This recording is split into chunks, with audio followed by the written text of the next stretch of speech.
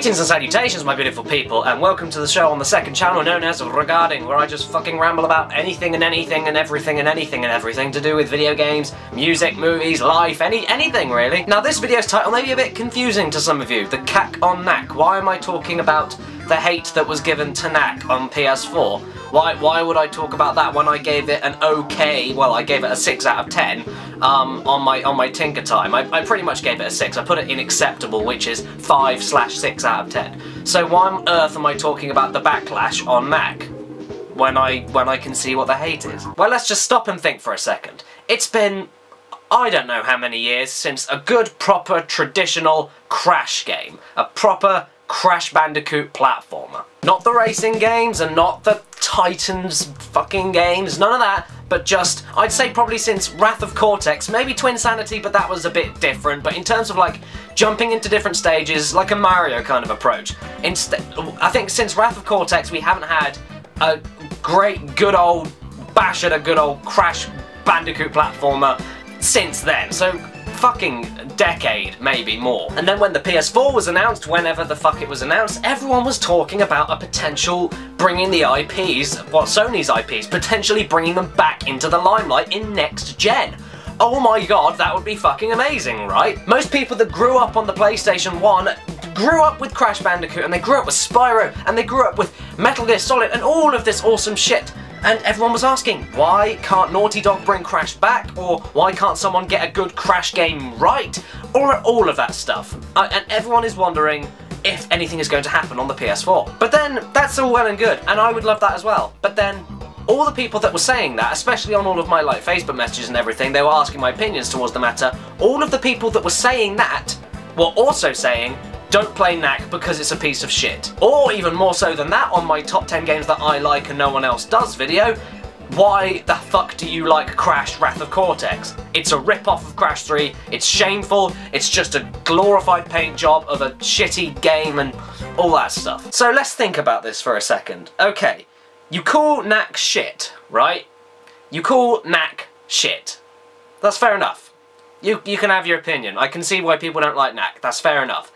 And you call Crash Bandicoot the Wrath of Cortex shit. That's fine, you can have your opinion to that as well. But if you're saying that for both of those games, what the fuck are you expecting for a next-gen Crash Bandicoot game? And in my opinion, Crash Bandicoot the Wrath of Cortex on PS2 was fucking great fun! It was exactly what I wanted and expected from a PS2 jump, a next-generation jump from the PS1 Crash games, and especially considering they weren't made by Naughty Dog, Wrath of Cortex was the, I think it was the only one anyway, it was made by Universal and Konami actually, it was made by Konami, I'm sure it was anyway, maybe I'm going mad, I'm sure it was.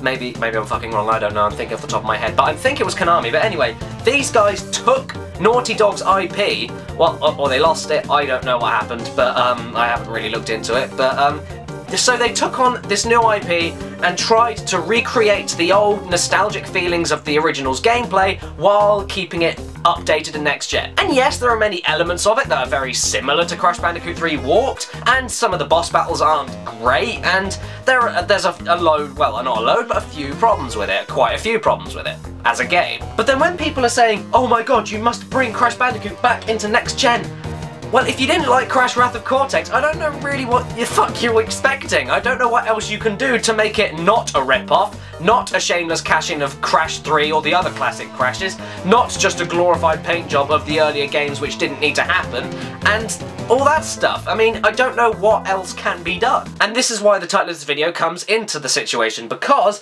everyone was hating on Knack for loads of different reasons. Everyone was saying, oh, it's very linear, oh, there's not much to it, oh, it's very cheap, oh, it's this and it's that and it's that, blah, blah, blah, blah. And that's fair enough. I can see what you mean. But my point of saying is that some people were saying, oh my god, Knack is the next Crash Bandicoot. It's the next gen PS4 Crash Bandicoot. And I can't agree with that myself, but I don't agree with it for the reason that other people don't agree with it. I don't agree with it because I just didn't think it lived up to that kind of charm, that kind of tight gameplay feel. It just didn't quite match up. But everyone was saying in terms of like the controls and the jumping and the platforming and everything, it feels very much like Crash. And you know what? I can understand that. Controlling Knack is great fun and it feels very much like Crash.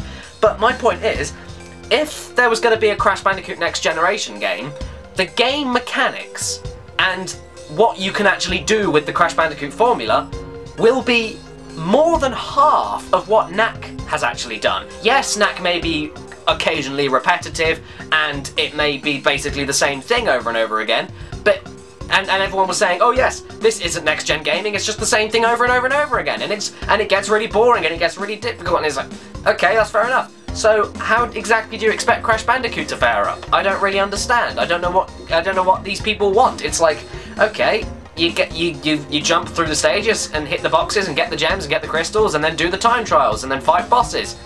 You know? And that's less, when you think about it as a whole, the whole idea is less so than what Knack has done. Knack has more mechanics, it has more going on, it's probably got more of an excuse to show glorified backdrops and pan back to amazing landscapes. It's got more of an excuse to do that, and also the voice acting and everything, because Crash can't have a voice. This is what the people want. So the cutscenes obviously can be done, and done really well. And it just made me think. It just made me think, like, okay, if nobody liked Knack and nobody liked fucking Crash Wrath of Cortex made in 2001, what the hell are people going to be expecting for a next-gen Crash game? Now, I don't know if there's actually going to be a next-gen Crash game, but it just makes me wonder, what are other people thinking? What are they hoping for? Because, by the sounds of it, if they want something that's similar to the earlier games, what you're going to be getting on the PS4, what you're going to be getting is going to be much less than Knack is. So why is it going to be better, or up to spec, if you know what I mean, up to the spec of the PS4, up to our modern expectations? So yeah, just an interesting thing to think about. It's not like a hypocritical thing or anything, but it's just I'm just interested to know why people see certain games that are trying to recreate the style of PS1 IPs redone and then revamped and then given a new twist on the idea and adding more to it, and then all of a sudden it's not actually that good because it should be doing less. And I don't know. It was just interesting. So yeah, what would make a new Crash game on PS4 different than Knack? It's going to be less than Knack. It's going to be much less than Knack. So what's going to make it different, and what's going to make it better? If nobody liked Crash Bandicoot Wrath of Cortex, what else can be done, guys? Because I figured that was a great jump into the next gen. So from PS1 to PS2 rather. So what, you're expecting the PS4 to do miles differently with the Crash Bandicoot formula?